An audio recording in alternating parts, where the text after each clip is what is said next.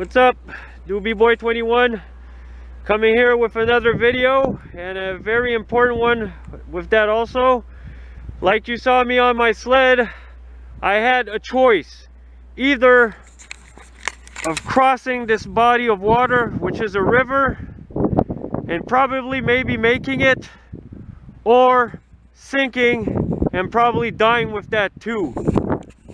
So how many of you out there are those evil Knievels that just don't care about just crossing a body of water that you don't know if it's frozen or not, or if it's frozen enough?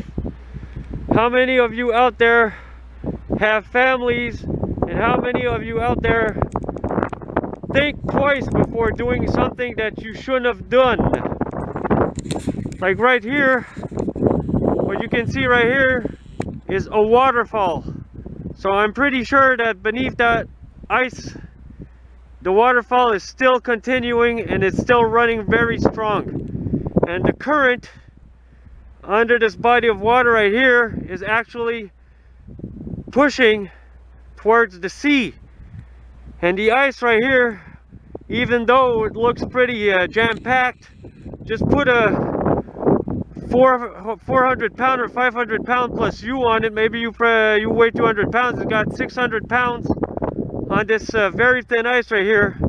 It doesn't take much to break the ice. Your snowmobile goes through the ice and it can probably drag you along with it, and you end up what? Dead. So this is because I saw this on the news lately.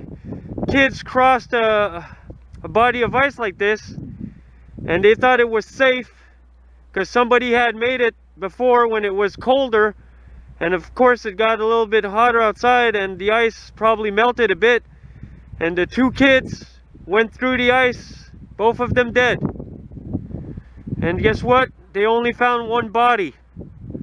So before you guys think about actually crossing the ice on a snowmobile, make sure that somebody actually checked it first and measured the ice, and make sure it's a lake and not a river. Lakes have less current than rivers. But if it was for me, I would never cross ice, either a lake or even a river. So this was just my little rant here, that going on the ice with a snowmobile is taking a whole shitload of chances.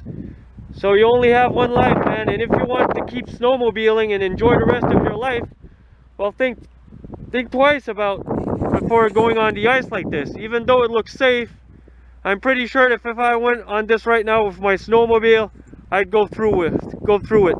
Especially if you see over there, you see that some water is moving, so it's not fully frozen up.